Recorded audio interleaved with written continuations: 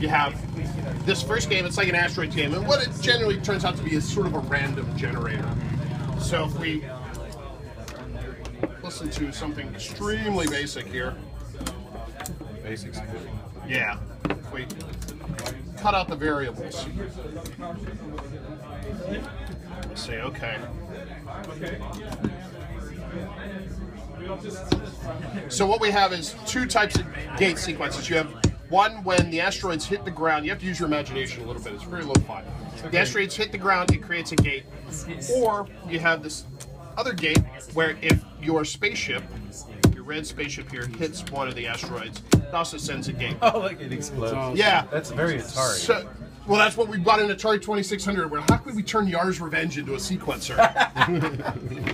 So you can set the, right now there's only 2, but you can set the total number of asteroids. You can see 5, 15, 25, and it just gets very chaotic, very fast. You can move your guy around manually. You can have it auto play, or the entire user interface is voltage controllable. So you can use gates and sequences, or gates and CV to control your guy. So do left, up, down.